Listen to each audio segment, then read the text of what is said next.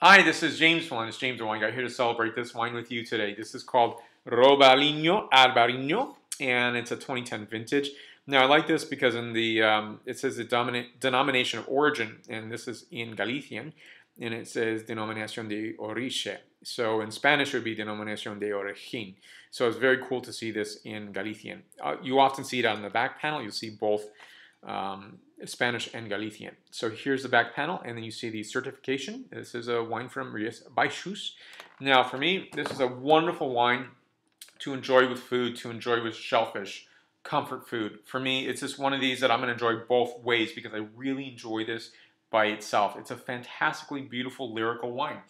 And generally, what you get from this wine are just notes that are very similar to what I would say is Sauvignon Blanc. So if you like Sauvignon Blanc, you will love the Albariño. And I think very few people, more people are trying Albariño, but very few people have, they could say in the same sentence that they've had a Sauvignon Blanc and a Albariño. I think that's becoming closer. Those gaps are being narrowed, but I think it's, and I definitely don't like to always say, compare this wine. If you like this type of wine, you'll like this wine.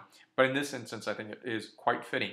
Now, for me, this wine is really evocative. I mean, 12.5% alcohol content. So when you're going to be enjoying this with food, you're not going to enjoy it too much or maybe have too much before you start enjoying your food. I think it's one of those nice ways to begin a wine and to just really pair that so, you know, what I like to say lyrically well with what you're going to enjoy. So I'll take a little taste of this wine and tell you what it's like.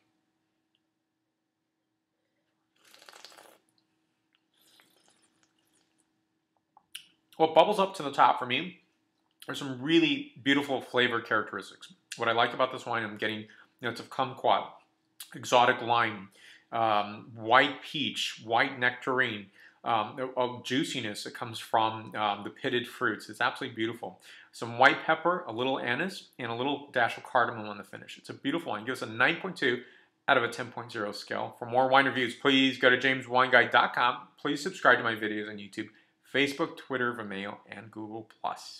Salud.